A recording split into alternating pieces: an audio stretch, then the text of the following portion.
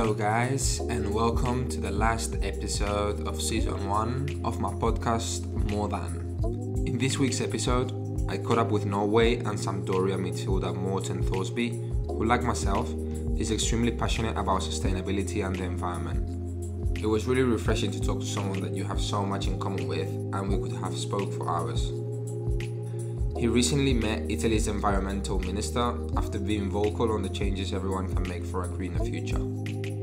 And to top it all off, he also let slip that he's a gunner, so that was awesome to hear as well. I hope you like it, I certainly did, and make sure you give us a thumbs up and subscribe. I hope you guys have enjoyed season 1, and I'll be back with season 2 in a few months. Stay tuned.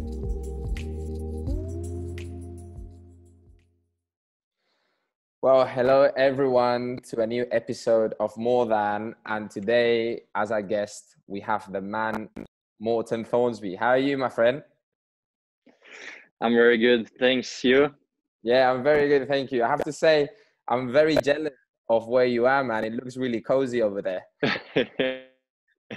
Yeah, it's my favorite getaway in the vacations there in the mountains in Norway.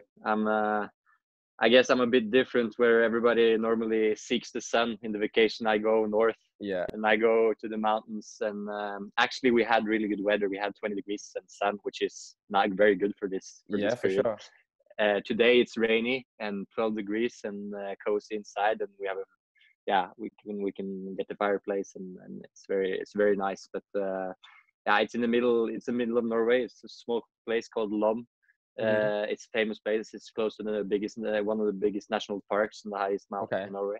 So it's a really beautiful place, and it's my grandparents. They have a old farm, 400-year-old farm, which is there located in the middle of nowhere in the mountains. And I stay here now with them. They've been staying here for a period now with the here in also in Norway now. So I think they are more safe here. They're old and they're in the danger zone of getting the virus, so they stay here now. I think they moved up here actually, so they stay here all year round. So it was nice to meet them here now. It looks like a nice place to live right now in these times.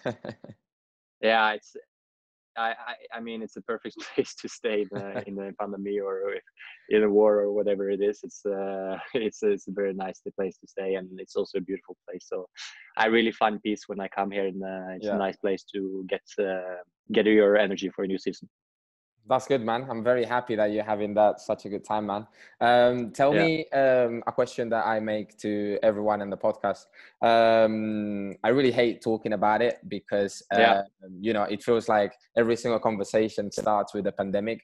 But I think a lot of people have been getting a lot of positive things through slowing down and spending time with our loved ones and stuff like that. So tell me, how was this time for you? How did you cope with it? And also, was there any new things that you learned during this time? Or, there's a lot of people that started playing the piano, for example, or, was there anything for you? How was that period of your life? No, I mean, I was one of we actually, I had a virus, and I got it in the beginning of March. We were 9 players in our team, Sampdoria, who got the virus. So I was pretty much 4.5 weeks all alone. Like, I didn't see one person for this. Wow.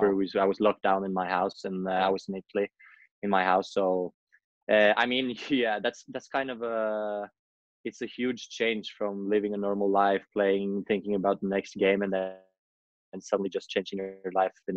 I mean, everybody felt the same things. It's how fast you're able to change your mindset and cope with the new situation. And I mean, that was pretty. It was a moment of. I learned a lot about how fast I'm able to to actually change my mind around when something happens. And I mean, at least a thing like this that we didn't expect. Nobody expected it. I didn't expect it. Nobody did. So I mean, it was unexpected thing that came around. And I mean, that's pretty amazing. We are humans, and we're extremely capable of changing our mind around when things happen. I think that's very core DNA from how we are as a species. Also, that we're able to cope with new situations, and that's a good thing, because these things will keep on happening in life. I guess that's that's all new situations, new things, unexpected things. Yeah, so I mean it's been a very learning moment, and I didn't have I had the time to read. That's nice. I could learn Italian because I was also in the phase of learning Italian. So now I speak Italian very well. That was a good thing coming out of it, and I had the time to read and do some other nice projects on the side, which I really have time to. So I managed to keep myself busy, and I think I came out pretty well. That's good. I'm happy that your Italian is getting better. And also because in Italy, the quarantine was quite harsh, right? Like, for example, in the UK, it was all very relaxed. I don't think personally was the best choice because clearly, we never kind of like reached the peak. But over there it was quite harsh. Like, you had the military in the street, no one could really get out. It was just like literally stay at home and you can do nothing. Yeah, it was by far with Spain, I guess. Italy was the first country to really lock down, and lock down hard. I mean, we couldn't go out. Like, if I went out, I would get, like, just outside my door, I would get a huge fine, and police they were everywhere. So I mean, it was just to stay at home, and I mean, I had the virus as well, so I had no choice. So I just had to stay at home, and I mean, all the things going on, it was crazy to follow on the news because I was just inside in my house, and crazy, you were just following everything in the news, and it's crazy. But at the same time, you just realize that this is a situation. It's kind of easier, at least for me, when you just saw like this situation is the same for everyone. I mean, everyone was in the same situation, and I mean that makes it a bit more easy to accept. Yeah, for sure. Anyway, let's stop talking about this, this negative stuff.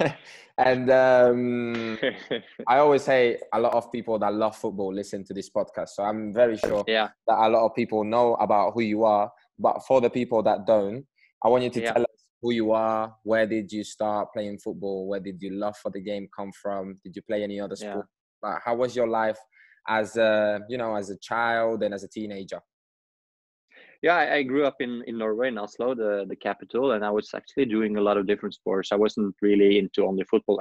I was very into the ball at early stage, but I was doing a lot of different sports. In Norway, we have a kind of a system where you start off doing not only one sport, but a lot of different sports, which I think is very healthy and in a way, because you get to learn many different things. You get various different movements in your youth, which it was for me also great. I did cross country skiing, alpine skiing, skating, tennis, football, and then you kind of choose your way with what you want to do.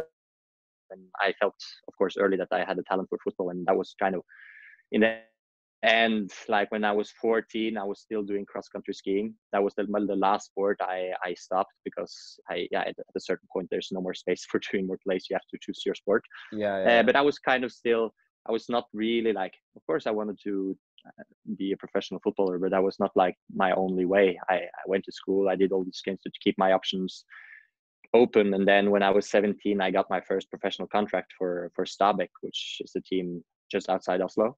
And by just 1 year later, I was sold to Heerenveen in Holland, in Netherlands, when I was 18, and I played there for 5 years. And last summer, I went to Sampdoria in Italy, and now I played my first season there, which just stopped. Nice. And you've played for the Norwegian national team as well, right? Yeah, I have one cap for the national team. I have I don't know how many games I have for the under 21s. I think we played you once. We played. I was gonna say. Yeah, we played in Spain. I think I remember I played left 2016. One half against you. Yeah, right. Yeah, so you guys had a very good team. We had a great team. We had, of course, Martin Odegaard, which everybody knows, and Haaland now was coming up. He was not in that team, but he still came up, and now he's doing great. And we actually now have a very, very exciting new generation coming. Yeah, that's so cool. So, and how are you now at Sampdoria? Are you happy over there? How's Italy? Yeah, Italy is great. I mean, it was great to be in Holland. It's a great place to learn football. I mean, when I think about really to learn the principles of like attacking football. I think Spain and Holland is really like the two places you want to be. I had a Spanish coach when I was in Norway, which was great. And I came to Holland. I was also capable of learning, just core football, about football, and like education. And you learn about football, you learn about the attacking football style and how to play with the ball. And I mean, that was so exciting and great for me. And I'm very happy I did that. And now but at a certain point you want to test something new. And I mean, Italy is something completely different, but still you saw that a lot of players from the Dutch league did well in Italy. So and now after first year in Italy is difficult, and there's a lot of players who says this because it's a really different league in any way. The football is different, the mindset different. It's really something you have to adapt to. So I'm happy that I had a pretty rough start, but then I got into it, and from October I played a lot of games, and I did better and better, and I felt really that the things are coming. So I'm really excited for next season. So I'm really excited for just being in a new league with a new mindset, and that's really the perks about being able to play outside. You can learn also about culture, which is the country culture, but it's also the football culture, which is different everywhere. And I mean, that's a really great thing, that being able to play outside and in different countries. Yeah, because I think Italy has also one of like the biggest football cultures ever, right? Like, I don't know. I feel like the way people live football in that country is also second to none. And it's like a religion. Like, people support clubs and like they die for them. And sometimes when you come from other countries and you see that, it can be like kind of like a big impact, right? Yeah. It's great. And especially when you're in the region. I mean, here in Norway, the football is a big sport, but it's not like Italy where it's like, it's everything. Like football is really everything. And I mean, that's great to be a part of. And you feel it, you really feel it, like with people on the street, you feel how much emotions there is around football. And I love that. I mean, that's why you play. You want to feel those emotions. You want to be a part of something like that. That's why you love this game. That's why we all love this game, because it's about emotions. It's about everything. And that's the great thing about football. Yeah, for sure. And going back a little bit about what you said about your upbringing and like how you had other sports and education and stuff. You're someone that did you go to university? Yeah, I did. I finished school because I went to Holland before I finished like high school, so I had to finish the last years there. And I started law school actually in Norway, also from the Netherlands. So I did 1 year law school there, and now I started doing now I changed, because now this year I did mostly Italian. So I mean, doing stuff on the side is important for me, for kind of just to relax the head kind of sometimes, because when it's a lot of football all the time, sometimes it's just nice to do something else, to just don't think about it, and to relax the head kind of in something totally different. And at the same time, I find it very interesting to learn about other stuff. So now maybe I will keep doing this, or I will go in another direction. I didn't decide it yet, but I mean, these things are I like to have something on the side always to keep my mind busy, but keep my mind open. I fully agree. And the reason why I'm asking you this is because I feel like that I read in one of your interviews that people know you a lot because of the stuff that you've done for the environment. I feel like your education and like learning about politics and stuff those are one of the things that inspired you the most to actually be able to make changes and for example in football, I think at Hereford, you put a plan together to make sure that the football club was more green than it was. And do you feel like your education had a big impact in like for you to have the knowledge and be able to put yourself forward to do these things?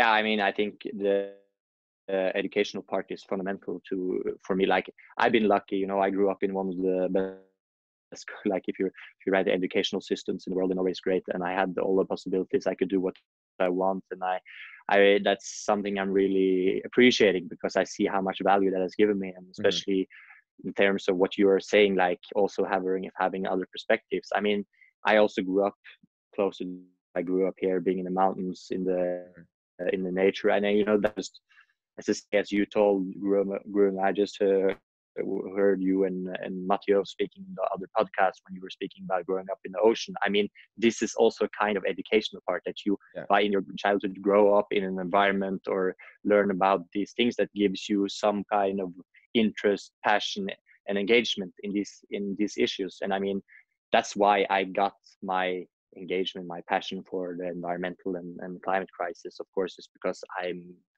I feel like in my childhood and in my education, I learned about how important these things are. And I mean, if you don't have this kind of educations, it's really difficult to engage yourself. Yeah. So that's why I say, like, one of the most important things I think football can do, sports can do, because sports and football is really a fundamental. Also, like, for me, you have two kind of educational systems. You have the school system, and you have this, like, the sport community, and both these things are incredibly important in educating people. Mm-hmm. And I think that's why also it has a huge responsibility, and especially football that scatters so many people, to also use that possibility, or use that to educate people, and also not only about football but about other issues. And and I think that's educational part is really fundamental for the future, that we're able to use sports, which we love, which is great, which is positive, and also to engage people in other things, which is maybe not so easy to see if you're not, like, grew up, like, in a certain way. Yeah. And then I don't want to, like, in football, I always say that footballers, sometimes we live in like a bubble, right? We're like our industry and the way we're brought up in, like, you know, when you're part of like the Barcelona Academy or the Chelsea Academy, like, and they give you so much money really early and all this stuff, it feels like it's like a different society, and it kind of, you don't really grow up and in the same world that other people live in. And I feel like when I found myself in dressing rooms, you know, it feels like you're in a different planet, and people don't really see the causes or the stuff that's going on outside, because we are hardly affected by it, because our life is mainly good. You know, we're safe, we have money, we have people that look after us, people love us, etc. But it's not really the real world, you know. And I feel like for me, when I started talking about social issues, and I'm not speaking bad about footballers, I'm not saying they're bad people or anything, it's just like your environment doesn't help, you know. But when I was talking about political issues or the environment and stuff, I really felt that I was like the only one, you know, that really cared about these things. Me too. Yeah, that's why I wanted to ask you, like, do you feel like did you feel like you were a bit alone in this situation? Yeah, I felt, I've been like talking about this issue the last 5 years, like kind of, but I felt exactly the same as you felt, that this was something that was not kind of an issue, that was not a thing we talked about in the dressing room. It was not part of in the discussion anywhere I found in the football world. Yeah. And I've been really missing the discussion, because football is such a huge part of our society, and why shouldn't the football taking their part of the responsibility? Because we all have to change. All parts of the society has to change if we're going to solve these problems. So I mean, that's such a strange thing for me, and I know what you say is really something I agree to, that the football world is something many consider as very, like, closed, different. I mean, something with another rule system, which is not like the same as the rest of the world, which is kind of true, but it's not I think that part is also changing. And I heard, like, that was also from the talk you had with Mathieu, which I really agree to what he said, that, like, the athletes, we are also changing now. You see all the athletes, also the different sports, are changing and acting much more as also, and taking more responsibility of their role in the public, and their role as also role models. So I mean, this is the things we have to see, that the world is moving on. Being a footballer is maybe not enough. Also in 15-20 years, you have to show that you're also care about social issues, because that's something, we are a part of the society, and without the working society, we can't play football. And you see that's clearly now in the situation we've been in, the COVID crisis. Like, football is only beautiful and wonderful in a working society when things are working well, and so I mean, football is something with positive emotion. That's something we all want to be, like, really passionate with. We want to feel these positive emotions, but that's only possible if we interact with the society and that's that, and the fans and everyone. So I mean, that's, I think people start to see this, and I think it's changing slowly. And I think that's also why, you know, this podcast is a great example of how things are changing. Athletes are changing. We see we have a responsibility also. So I mean, these things are really, I think it's going the right way, and I'm really positive about it, that these things will start to change, and that we will see a positive change in this direction. Yeah, I hope so too. And you've just said that you feel like this is a responsibility for us right now. Why do you think that there's still not many, like you say, obviously it's changing and every time you see more people, but why do you think that people are scared or are not doing it? Do you feel it is because they haven't found their passion yet and they don't want to talk about something just for the sake of it? Or do you think that people still feel like a little bit scared of like saying something that, you know, people can come back to them? Oh, why did you say that? Or something? Or why do you think there still needs to be a push for people to actually take this social responsibility you're talking about? I think it's both what you said. I think there's, you know, a lot of people who's like trying to find their way, and I think that's great, you know, thinking a lot about different things. They're thinking about all the problems we have, like what you spoke about, if it's the case of racism, if it's the case of female rights, if it's based of climate and environmental issues. I mean, there are many different problems, and we all have different things we think is important. But what you say is, I think, is true. It's also difficult what we have, because we, especially like we have, like, of course, speaking the case of environmental and climate problems, it's difficult because, you know, that we have a lifestyle which is not really, it's not a sustainable lifestyle at this point. And that's why it's really difficult to talk about it. And you have to speak in a way that people understand that you're not perfect. You're trying to change, like but you are not perfect. I mean, you can always tell me, I saw like you drive a car, or yesterday you flew to your, you know, I mean, all these things that get back to you is really difficult, because this is how kind of things has been, because the discussion has been really about you and me, and we have to change in every individual. But that's why I think it's important to change this by saying that this is not about an individual. It's not the competition by being the best individual. It's about changing as a group, as a human species, as the world community. We have to change together. I mean, that's the things we have to. I think you have to understand, as an athlete, you have a great platform, and I think Greta Thunberg, like, was one of my idols, or one of my role models at least. Yeah. She put it great, like the bigger your platform, the bigger your responsibility, and the bigger your carbon footprint, the bigger your moral duty. Yeah.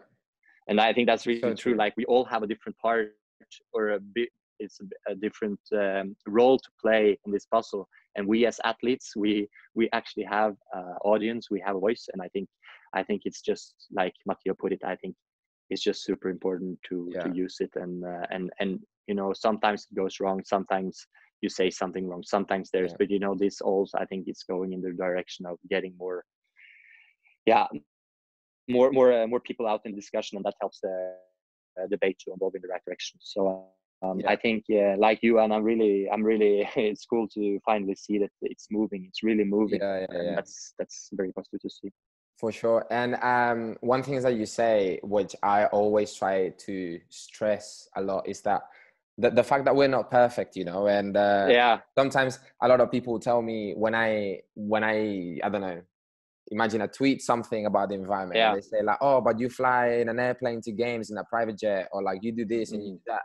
And what I always say to people is like, you know, we have the resources that we have nowadays, you know, and as you say, we live in a certain lifestyle that cannot be sustainable, but this is how history and how life has evolved. And now we have these things that we have to deal with them.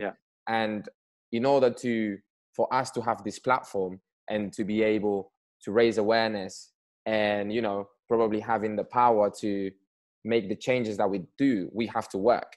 And for our work to be able to function, we have to travel. So sometimes you have to balance a little bit and be like, listen, I'm not perfect, but I know that every single choice that I'm making is the best I can, but I just have what I have right now. And I think it's very important for people to understand, because nowadays I feel that there's a lot of like cancel culture, you know? Yeah. Like everyone is so good, like someone can be doing everything so good, and then they do one bad thing and then this person is cancelled.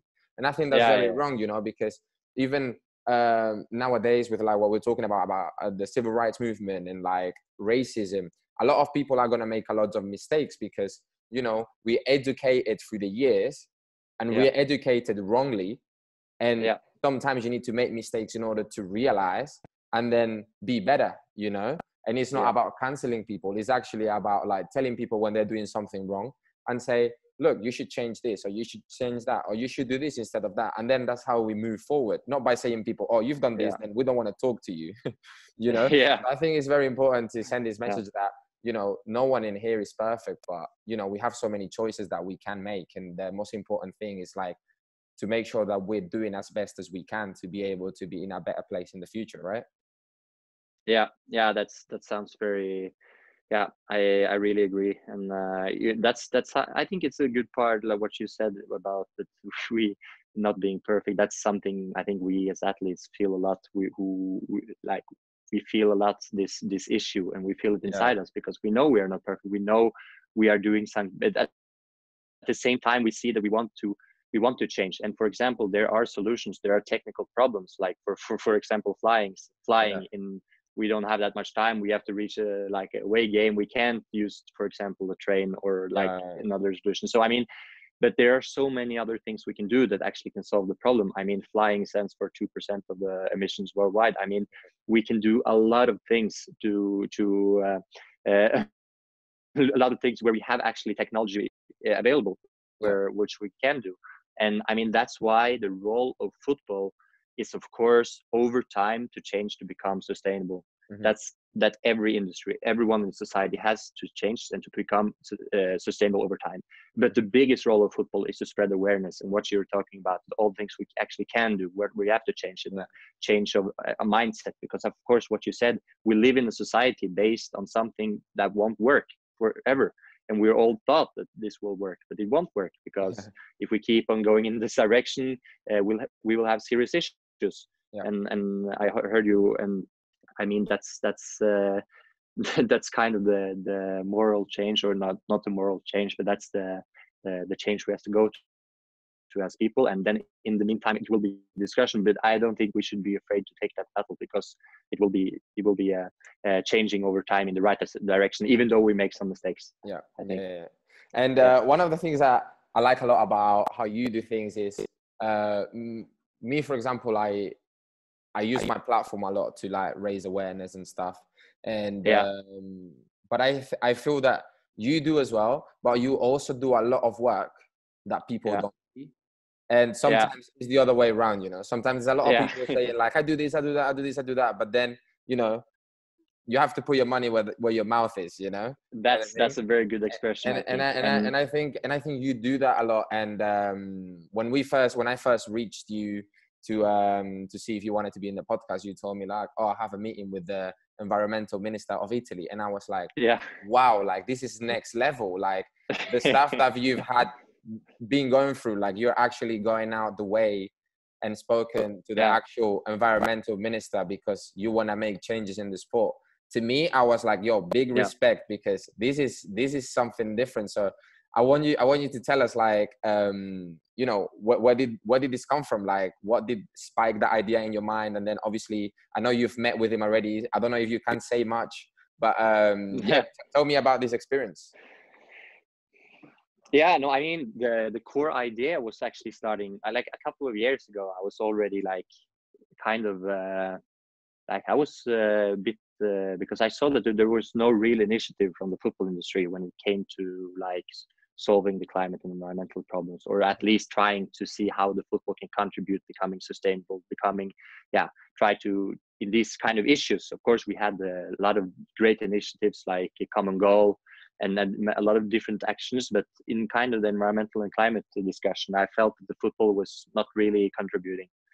And then in the current quarantine, I had some time to do some of the work, and I was working with a project where I wanted to see if I could gather the football industry within to see if we can, what we can do to become sustainable. And I worked with my father. We worked close on these issues, and I worked with with a company called, or not a organization, a non-profit organization in Switzerland called Sustainability in Sports, when we tried to like see what kind of things we could do. And that's where I actually had a Zoom call also with Mathieu to speak with him a bit about what he did and how he saw the issue about football and sustainability. And I kind of developed an idea and a project I wanted to work on and to publish this autumn. And then we got this chance with the Minister of Italy, which was kind of it happened through my agency, because I had the day I was picking up some plastic near my home in Italy. It was kind of a strange thing. And then there was some public, there was some fuss about it, and then it reached him. And then suddenly we had a meeting with the Minister of Environment in Rome. So the last day after the last game, I went to Rome with a train, and we met him, and we got the possibility to present the project for him. And he was really positive. I mean, the meeting was really open. He wanted to meet us, see what we had to say, and it turned out really well. So I will meet him again in September to concretize things. But in the main,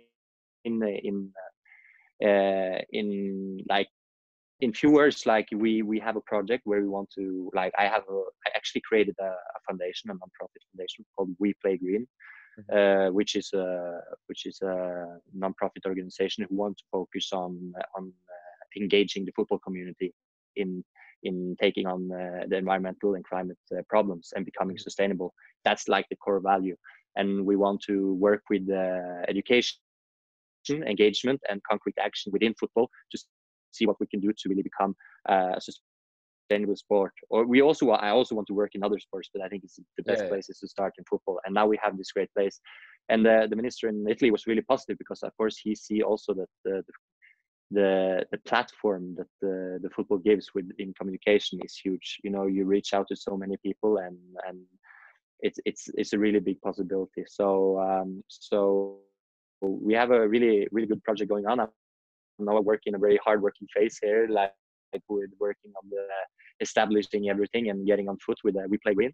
And I hope within 2-3 weeks we have we're up and running, and we will, from this year, we will start and running and going for ambassadors of players and working with the industry, with sponsors, with clubs, with players and fans to engage everyone to taking on this problem. Because I mean, for me, there are so many we have a lot of problems, and I think it's important that everyone find their way. And I mean, what you said in the other podcast, you have to pick your battles, and I think that's true. And I picked this battle, and I'm going to do everything I can to do what I can to solve it and to use my role.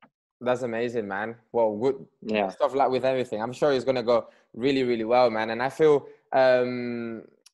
always I feel like Scandinavia, especially, for example, like young people, they always seem like they really care about the environment, and they seem really smart and really connected to nature and stuff. And when you come here more down south in Spain, Italy and stuff, I feel like kids just play football, right? And I feel like in countries like Italy and maybe Spain, the fact that football can have this sort of educational also platform to like learn about the stuff that's happening, you know, because I see in the UK a lot of people, young people that really know what's happening and marching and stuff, but personally in Spain I don't see that happening, you know, because governments are not helping, because I don't know, maybe there's another interest in other things, but actually you know, the youth are the people that are gonna carry us, right? So I think it's so important that in countries where like maybe because of the educational system, maybe it's not teaching so much about it,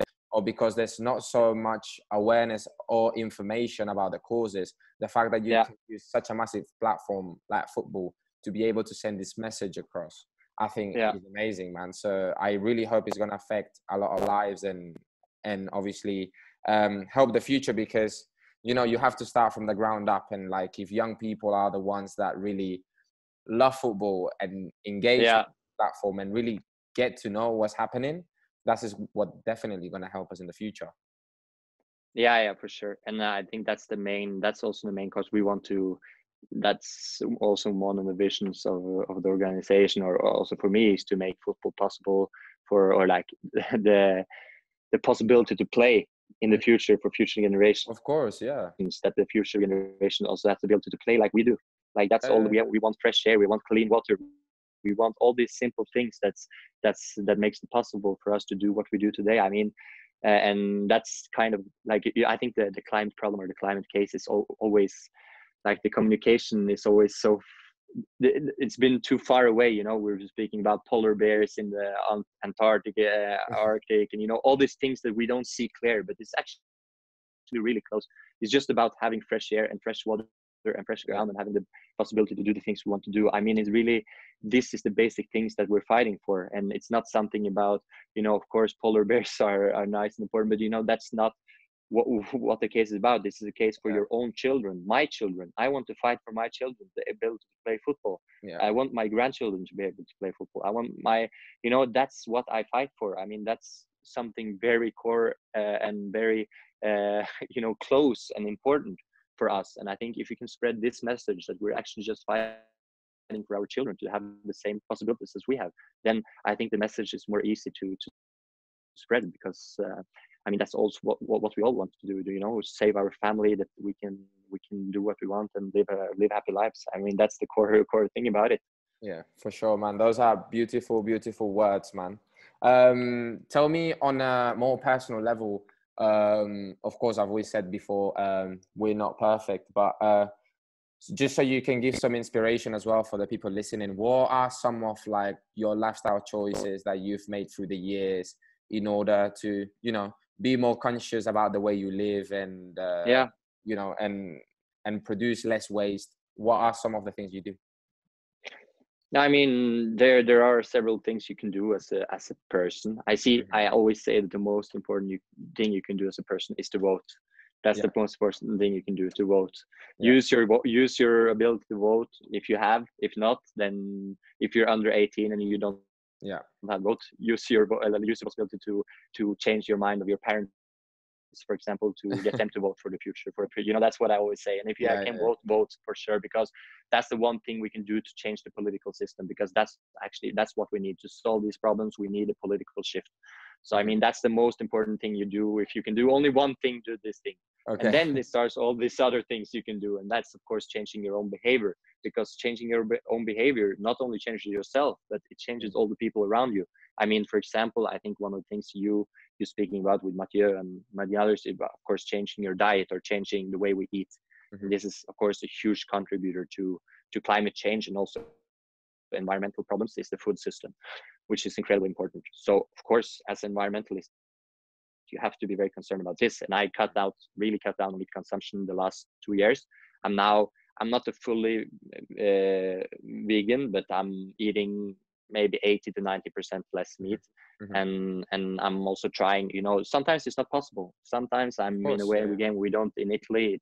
It's also a food culture which is really strong. So it's not always you have your right options, but being aware of it make that you can change a lot. And just not eating meat for breakfast and lunch is, for example, something that changed me a lot. So that's something I did, just changing the way I eat. And then, of course, it's the way when it comes to recycling, I'm always aware. I'm trying to be very aware of what I buy, and if I buy something, if I really need it, and if I and the way I throw it away, of course, is very important to be aware how you recycle it. But that's also depending on where you live. I mean, I don't know how it is in England, but in Italy, it's a big problem, because the recycling is not always the best. I don't know how it's in England. Is it good? No, in England is all right. In England is all right. The only thing is, like, I always do recycle everything I can, and there's a pretty good system. There's always been concerns about, like, okay, you put this in this bucket, this in that bucket, but then you don't really know what's happening with it. I don't feel like in Spain, for example, they're not really transparent with it, because people said that they've seen like a truck that, they grab the different bins and then they put them all in the same basket kind of thing. I mean, I think but that's what I mean, right? Like we're making, and that's political. That's political. That's what I mean. In. We're doing what we can with the resources that we have, and then it's not really our choice whether whether they put it in the same bin or not. That is, it comes from up there, right? Yeah, that's true. So that's why we need to together and then vote for the right politicians who's willing to change these systems, because or else we can't do anything. I mean, that's how it works. So and the last thing, of course, flying is of course my biggest personal committer to my carbon footprint. That's flying, because that's the huge part which is much bigger than everything else, unfortunately. And at this point, we don't have any technology available to change that for journeys where you don't have that much time. Of course, I've chosen the last 2 years when I have more time in my vacation. I've always chosen other alternatives like trains, which I love. When I have the possibility to take the train, I love trains. It's great. It's a great way of transport, but it's so good. To just, you have to be able to think, and it's nice and quiet. And I love trains, but sometimes it's not possible. And then then you have to fly. But I've cut down a lot on flying also, and that's and that's kind of the things that I do in my life. I drive electric car. You can always speak about it. That's sustainable now, but I think it's moving in the right direction. Sure. I think that's the direction we have to move in. And I mean, otherwise I try to bike and walk, and I love to bike also. So in Italy it's a bit harder than Holland. Holland's great to bike. You can bike everywhere. In Italy people drive a bit crazy, right? It's not and it's a bit dangerous because there's no real bike culture there. So I mean, so that's a bit more difficult now, but that's also something, of course. Using bikes or feet is a great way to cut your carbon footprint. But all these small things is I have to do as usual, and it's not really costing me a lot. I think it's nothing I changed over the last 2 years that hasn't, like, I have been very positive, every way I've changed food wise. I've explored great new dishes and great new food, which is it's wonderful. I mean, you're also vegan, or I've been vegan for 3 years now, and definitely it's very different now from when I started. From when I started, I was like, what am I gonna do? Just gonna eat salad and pasta and bread. And right now, it's like you say, there's a range of dishes that, different cuisines from all around the world that they're like vegan or accidentally vegan, that are delicious. And I have, very similar to you. When I was 16, I never had a salad in my life. I was just meat and pizza and all this stuff, right? And then I went vegan, and my mom was like, "Are you crazy? Like, you don't even like this food. Like, you don't even like vegetables. What you want to do?" I was like, "Mom, don't worry. I'm going to try it out, see what happens." And then when I was injured with my ACL, I was with my parents for 3 months. And during those 3 months, we ate vegan.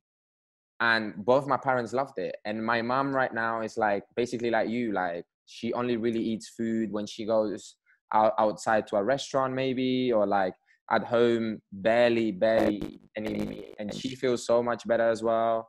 And I always say to people, like, I'm not that person that I'm going to say like, oh, you need to go vegan, you need to do this, you need to do that. I always feel like people need to find their own feet, right? I always try to give people come to my house, for example, in London. I say, listen, in this house, we don't cook meat. So if you want to come and stay here, just know that there's no meat in here. And then after 2-3 days, they actually feel like, you know what? I didn't really need to eat meat. Like with this food here, I was really, really happy. And sometimes people, when they make this switch, it's not as bad as people think. It's just like our cultures, and like, in the past, we didn't really have the options that we have today. So yeah, man, it's something that is starting to work for everyone. Yeah, and it's absolutely true. And I think that's the strategy of just inviting people in and just showing them how great vegan food can be. It's the best thing, because after like, wow, this tastes great. And also the best effect is like after you can just go straight out running, just after you can take a run, and you don't even have to go to the couch 20 minutes because you're over full. You feel light really all the time. You feel light and you feel good. I mean, this is personal. I mean, food is a very, very difficult thing because it's so personal, as you say. It's a lot of cultures, a lot of personal things. It's very difficult to talk with any.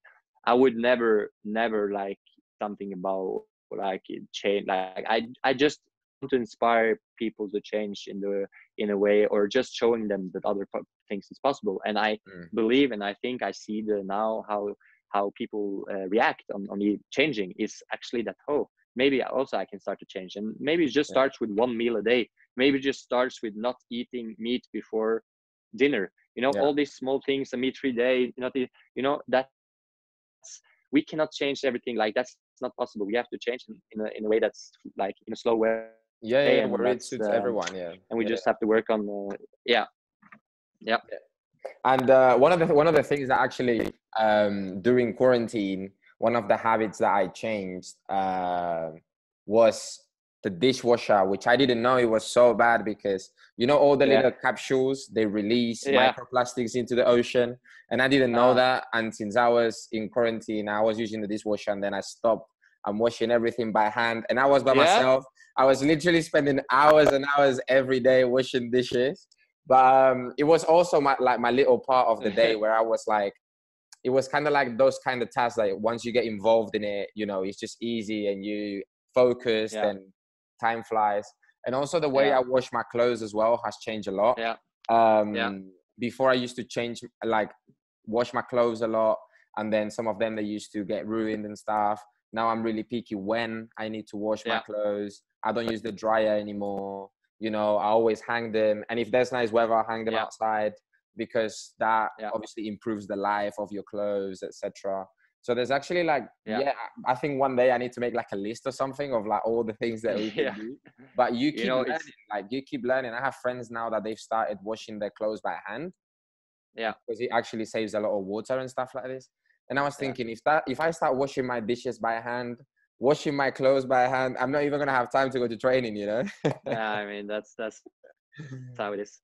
So I mean, these are the kind of things which I believe is also a political issue that we have to solve on a higher plane, because I believe this is great. I mean, all individual things you can do, it's great, and you should do it, and you should try to change yourself. But in the end, we have to change in such big number, because we have to remember we are a lot of people on this globe, and we have to act in the same direction. But that's why also sometimes these problems can seem so big, and so that's also why it's sometimes turns into something negative, because you feel, of course, you have no impact in the big picture. But that's not true. We all have an impact, but we have to move in a group together. And I mean, focusing on the group will always lead us in the right direction, but that requires that every individual, so it's like it's difficult, because it's about the individuals and it's about all of us.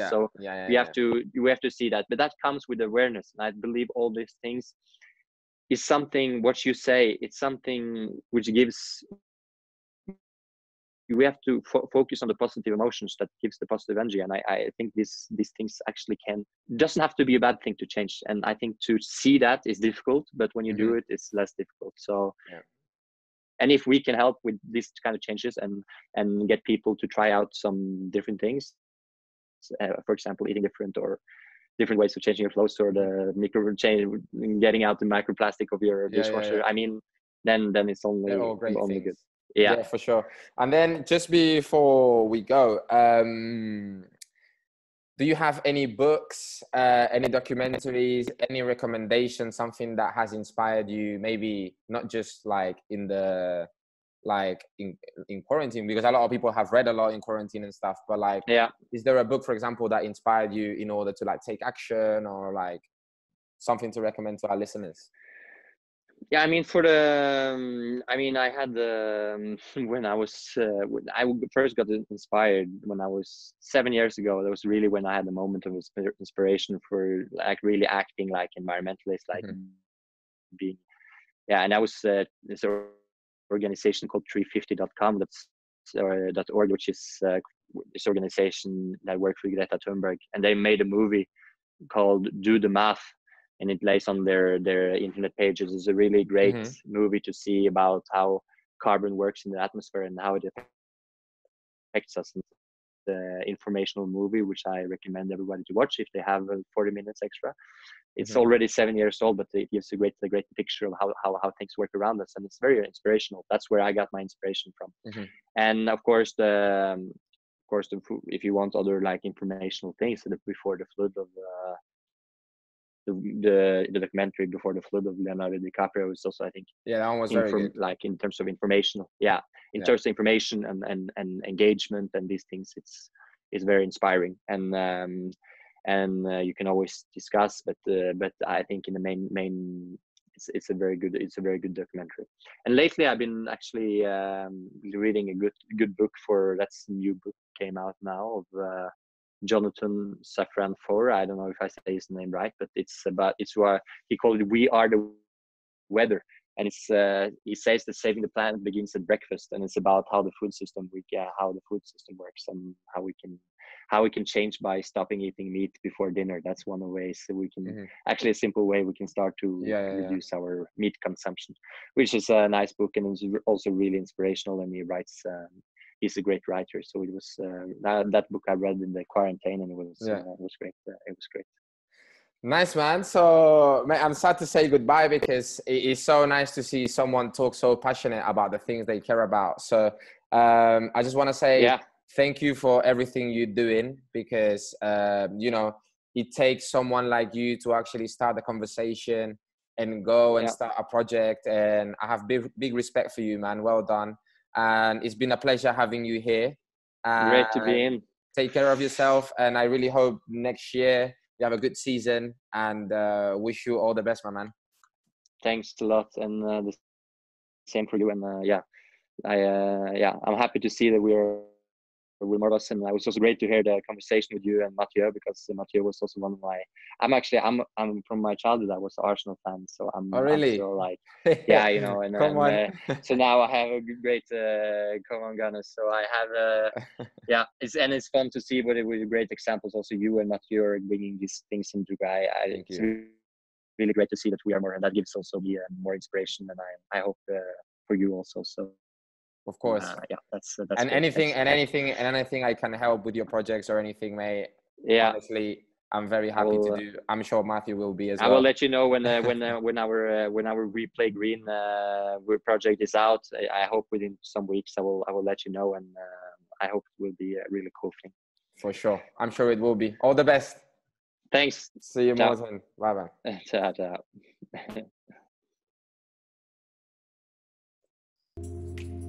To keep up to date on future episodes, subscribe on YouTube, Spotify, and Apple Podcasts at Hector Bellerin.